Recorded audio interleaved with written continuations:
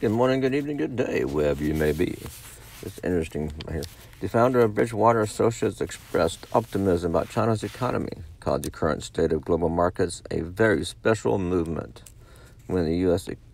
economic's future is uncertain and China is gaining momentum, that's from Bloomberg. China's EV market is on a tear. Nio is scheduled. Q reports results on November 17th. On Thursday, after reporting a strong third quarter, the shares of Xpeng jumped 33%.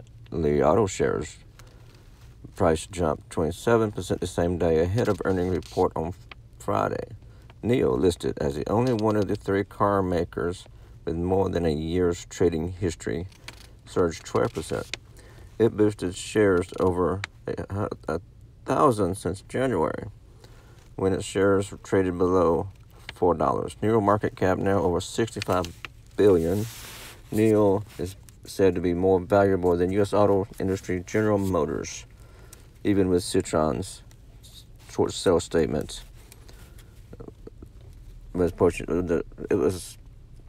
said Nio's short interest approaches a 2-year low. That's for short sellers. All EV stocks was down, expecting them to climb back up with a little correction.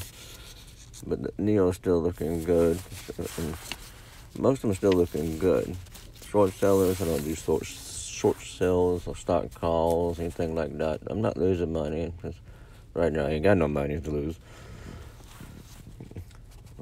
But see, if you keep an eye on them, you'll see it's going to be a correction. They're going to come back up.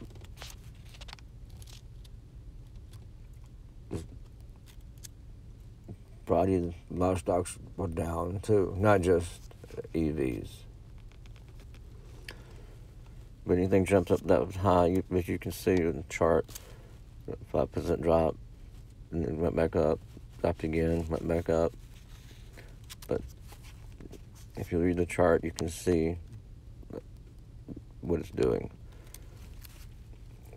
The earnings, wait till another earnings come out, you'll see it. Y'all have a good day. I gotta get back in there and get some more work done before they fuss at me.